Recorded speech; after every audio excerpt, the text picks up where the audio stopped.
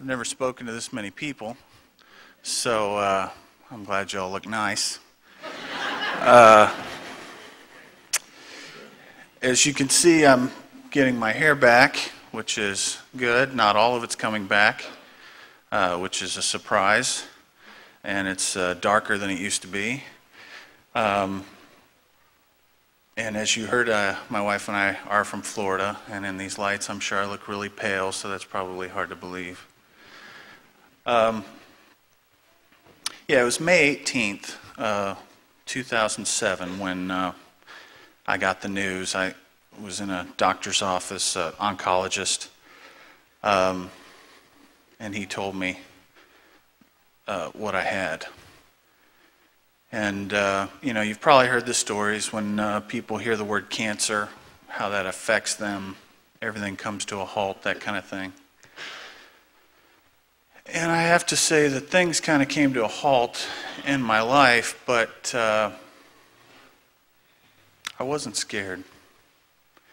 And I wasn't upset. As a matter of fact, my wife and I tried to joke with the doctor. We made each other laugh. We were trying to joke with the doctor in the office, and he didn't seem to really have a sense of humor. And so we left there. I had asked him and what I think is an important question, and I said, if you were me, what would you do? Because he had told me, basically I had about 3 months. And he said if he were me, he would go someplace where they were experts in exactly what I had. And so that seemed kind of daunting, if the clock's ticking, to try and track down and find where to go. So we left the office and we were both calm. We didn't talk in the car, and I called my dad on the way back to work to let him know what had happened. And when I got back to work, that conversation just kind of bothered me the rest of the day, because he sounded sad, upset. And so I waited until I was on the way home from work, and I called him on the phone, and he and my mom were both listening, and I said, I wanted to remind you that it's not really important where this ends up. The most important thing is how I walk between here and there, how I make the journey. So I noticed on the insert in your bulletin, my name's on there under cancer. And that's a humbling thing, to have a church you've never been to, people that have never seen you, and your name's there, and I'm sure some of you have prayed. And there's a lot of churches like that. My in-laws' church and my brother's church. People that have never seen me praying, emailing me, sending me cards. And probably something that they're praying for is for healing, for me to be, to survive and be healed of cancer. And those things are nice. Healing is good. And surviving longer, it's been 11 months now. Those things are nice, but they're not necessary. The most important thing, what was required of me, was my obedience. And what has been necessary for me over the last 11 months has been my surrender.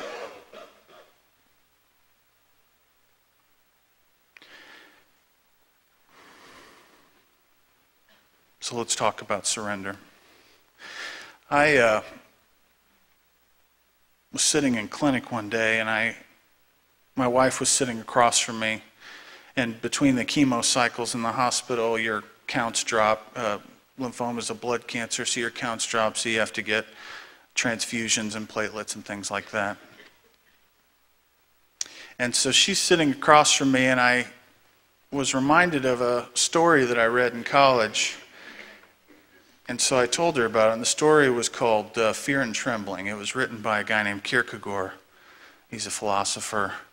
And he wrote the story twice. The first one he wrote of Abraham, the traditional story of Abraham taking his son Isaac up to the mountain to sacrifice him. And then he wrote the same story again, but this time he inserted himself in place of Abraham. And so he calls Abraham a knight of faith.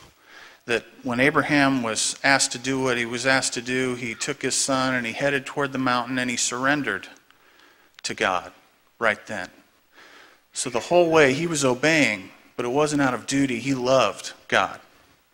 And so he was giving him the gift that he was giving back to God what had been given to him. But in the second story, Kierkegaard puts himself in that place, and he says that he would have been the knight of infinite resignation, which basically means he would have quit. He would have, out of duty, obeyed God. And that whole journey up to that mountain, he would have cut himself off from that gift, from his son. He would have cut himself off emotionally. He would have ended it, okay, this is over, this is done, I have to give this back. And where you see the difference is when they get to the top of that mountain. And when Abraham raises the knife and his hand is stopped, and God says, your son is yours. And there's another sacrifice waiting for him in the bushes. He can receive his son back with joy because he had believed, he had trusted the whole time. But Kierkegaard says, if that were me, and he stops my hand, well, then I would be ashamed because I didn't do it right. I'd walk that whole journey out of duty. I had undertaken the whole thing to obey, yes, but I hadn't really trusted God. I thought I was losing by doing what God wanted me to do. And so whatever the ending in my life was going to be or is going to be, whether cancer was going to take me, which it doesn't look like it will, I'm in complete remission, or because my immune system's down, I can get an infection and die, whatever the end result, I want to make sure that I walk from here to there, believing, trusting. I want to do it right the first time. I don't want to cross the finish line and look back with regret and say, man, God, I wish I had trusted you all that way.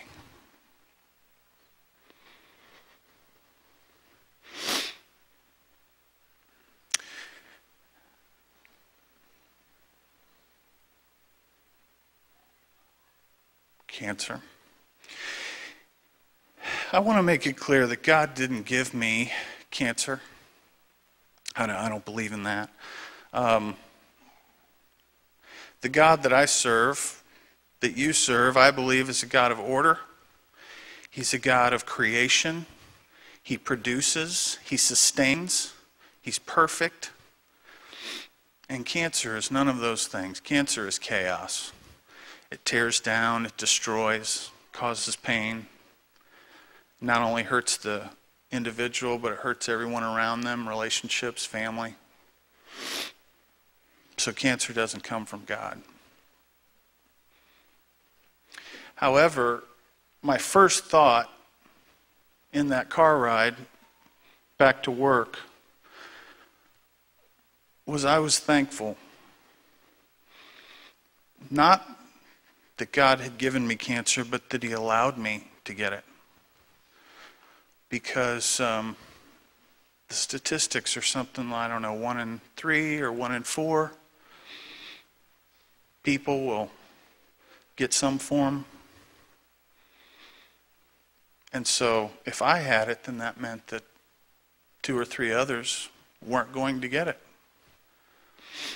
That seemed like a blessing.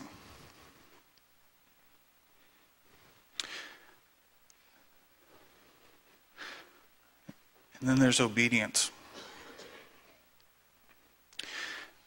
I got saved in 1996 in the spring, and I had been a restless wanderer. I'd tried to be an atheist for about 3 years. And so I had nothing to do with church. I'd been away. And I came home one night. On a Monday, I checked out a book from the library. It was a theology book. I wasn't just an atheist, I was proactive. I like to argue with religion majors and Christians and things. So I picked up a theology book to do some research. And it was a Saturday night. I waited tables and I got home about 2 in the morning. And so I went to bed and that book was on my nightstand and I was kind of restless and bored, and so I opened up the book to a section called Nothingness. And I started to read, and the Holy Spirit came into my room. And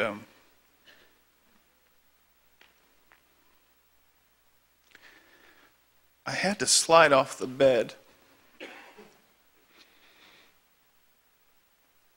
because I felt like I was up too high. Excuse me. And so I got on the floor and I laid on my face. And I didn't see him and I didn't hear him, but with my heart's eye, I felt like he was right there in front of me. And so I'd been gone long enough that I didn't remember the sinner's prayer. But in that moment, it was a natural progression of, I had to recognize who God was. And I had to confess who his son was. And what he had done for me. That he died, that he rose. And I knew he was alive because he was there.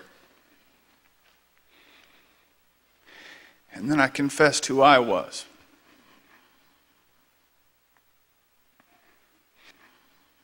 And everything came to a halt. Because the next point, I felt like he was extending a gift, which obviously was grace, and I didn't want to take it. Because to receive that grace, I would be forgiven, and after those 3 years, I didn't deserve it.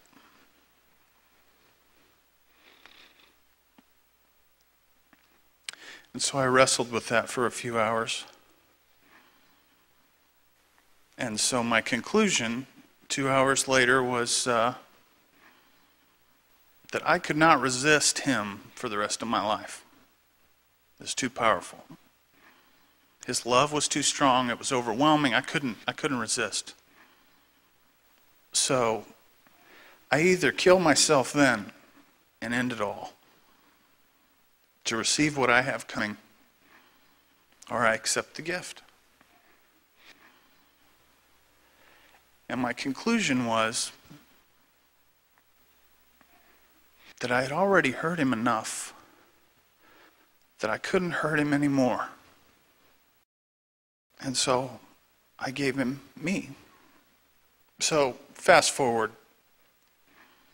That was 96. You go to October of 2006, and I had made a deal that night with God that we had to go slow.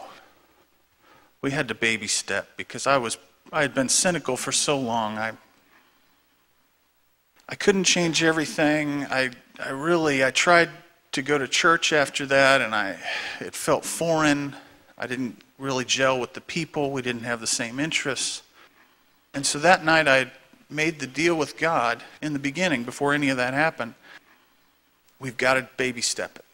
Got to go slow. You got to set one thing in front of me, and I'll work on that one thing until I get it, but that's it. I can't do it all. And baby stepping over the next 10 years got me pretty far. I was, a good guy. I was a board member at my church, a greeter at the door. I was pretty good.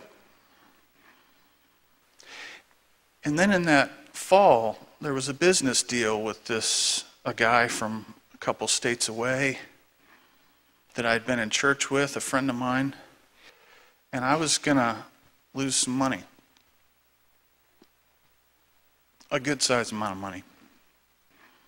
And to let that go was going to mess up my life, to me, my perception. And so the longer I couldn't get a hold of him, the angrier I got. And I had to do something. And the old Craig was still there. I wanted to get even. I either wanted my money or I wanted to mess up his life. And so I could at the time get creatively destructive, and my juices got flowing. And one particular day at work, I was so consumed with it that I left early for lunch and I was heading home to put some stuff in motion. And in the car on the way home, the Holy Spirit just asked me a question. He said, "What if? What if you forgave him?" Maybe some of you know how it feels when you're that angry. The word forgive is not something you want to hear. But the Bible says you have to count the cost, and so I started counting the cost of what that was going to cost me. Not just money, but could I live with the reminders? How would I react and feel every time I thought of it? Would I be able to let it go? Would I be able to forgive him, and then later afterwards I would remember and get angry again as I was reminded what this guy had done to me? And so after doing that, I arrived at the conclusion that I couldn't forgive him. Similar to when I got saved and I couldn't accept the gift. But this time I said, "God, I want to obey, I want to forgive, but I can't do it, so you're going to have to do it. You're going to have to change my heart. You're going to have to come in and do the whole thing." And he did. He changed me. He changed my instincts. And it'll probably look funny. A guy my size in a small car driving down the road crying, middle of the day.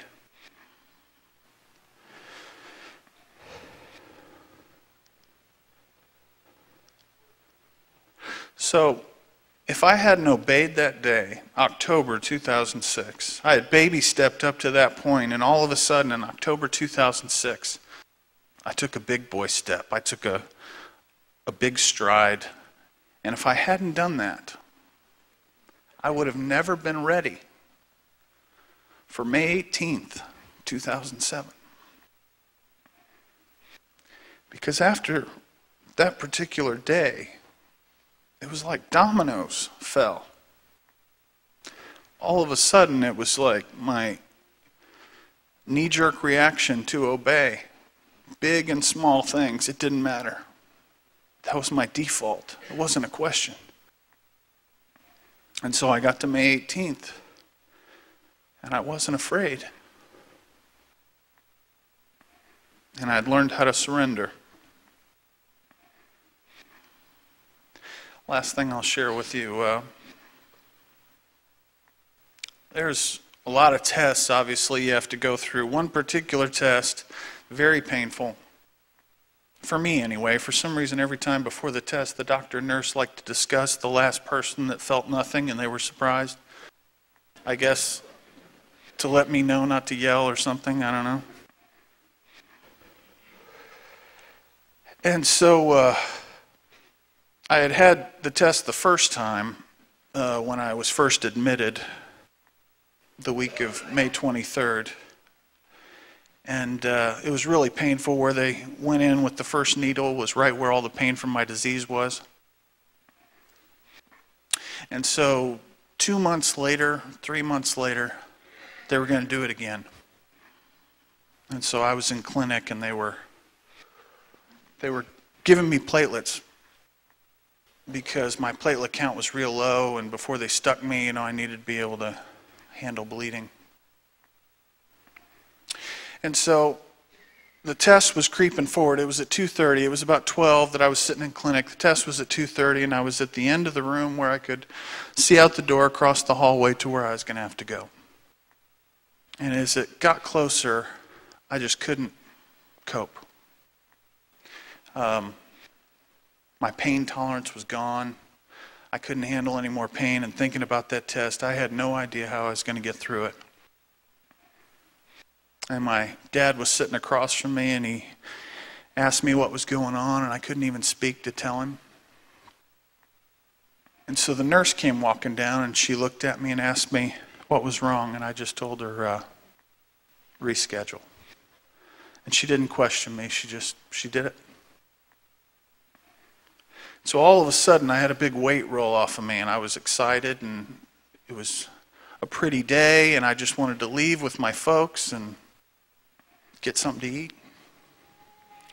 But 2 days later, that test was still coming. And so sometime before that test arrived, I had a thought. What if this time, as bad as it's going to be, what if when I go in that room, I don't think about me? What if I don't pray for God to help me or strengthen me or knock me unconscious? What if I just praise Him, rejoice? What if I, right at the height of the pain, thank Him for everything He's done? And so then I had a mission. Now I wanted to see if I could actually do that. And so the test came, and I went in the room.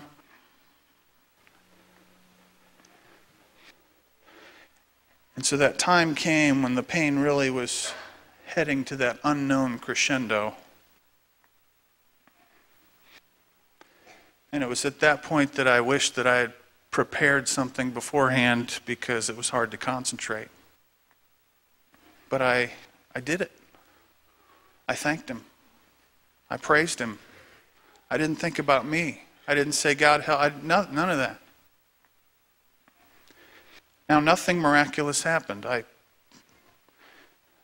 No angel choirs. The pain wasn't any less. But from then on, I started doing that in all those uncomfortable situations. And it wasn't until this past January that I realized what exactly was going on. And I read a passage in a book. The book was called A Way with Words by Dr. Bowling. He's the president at Olivet. In the chapters, each chapter is a word. And in the chapter on gratitude, he tells a story in there about a Methodist minister in Ohio. Have you told the story? All right.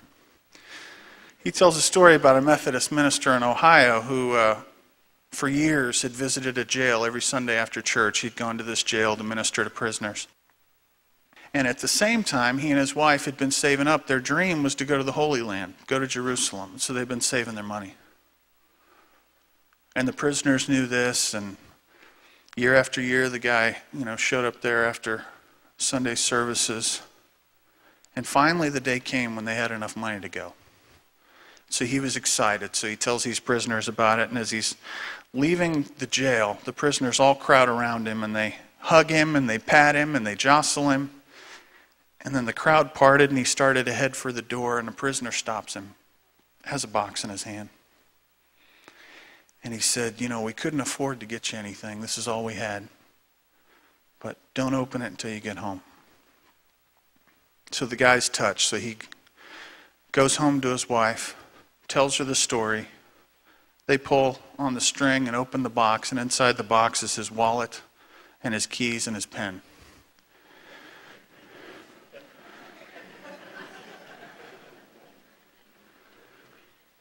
And so that's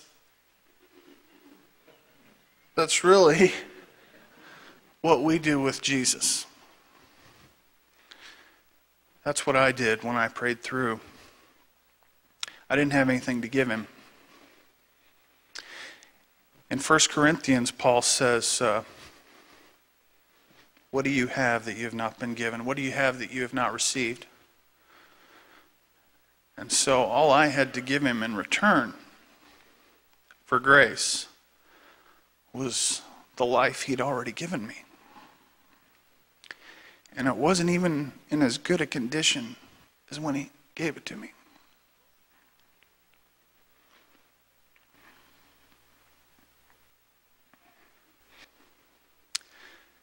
So when I got the opportunity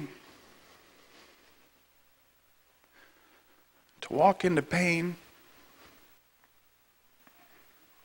that was my moment to not ask for anything else.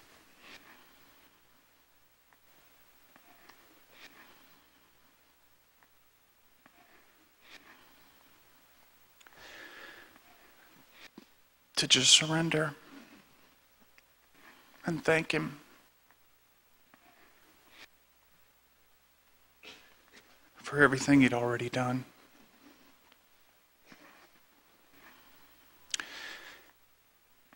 And the reason why I wanted to come here and share that with you today is because I was in your bulletin. And I know people here have prayed for me. And I just wanted to say thank you.